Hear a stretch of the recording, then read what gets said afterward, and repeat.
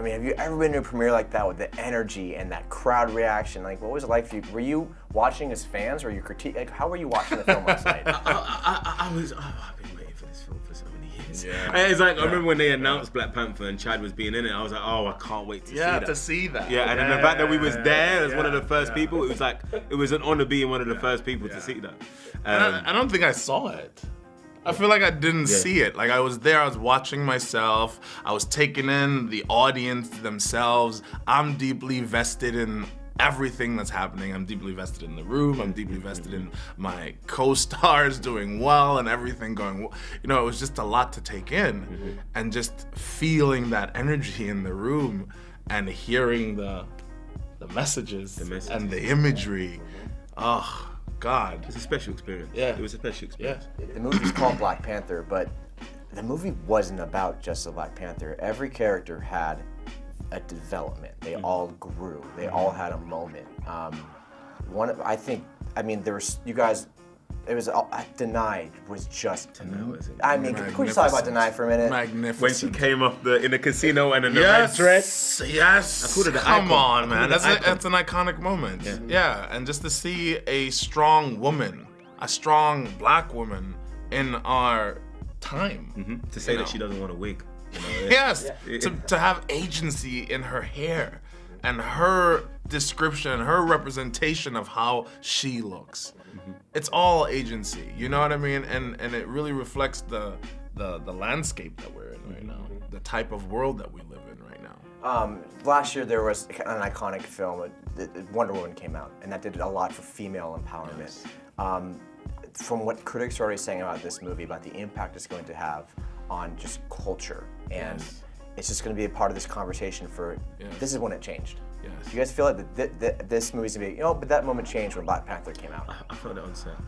I felt that on set when so there were certain sequences and I was like, I've never ever seen stuff like this.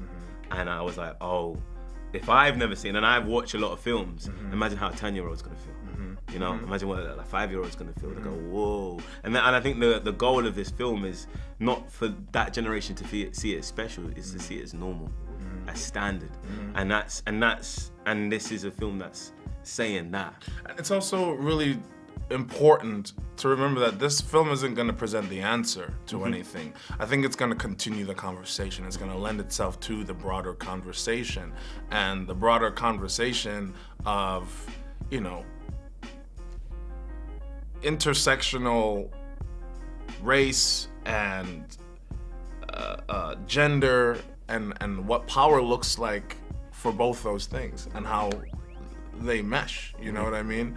And seeing Denai, seeing Lupita, seeing Angela, you know what I mean? Letitia, you know, just different forms of Black female strength. It says a lot, and it will do a lot, like you said, for little children to kind of see this and consume material that looks and feels like this while they're growing. This guy got nominated for an Oscar a couple weeks ago. I mean, has he been walking around little swag last couple weeks or what? Nah, man, you know, the time is right. It's his time. Like, you watch Get Out and you know. The film ascended to icon status immediately, and he did that. You know what I mean? I was watching in the film, and I was looking around, because I always do this when I'm in the theater. I'm looking around, I'm watching how other people are perceiving it.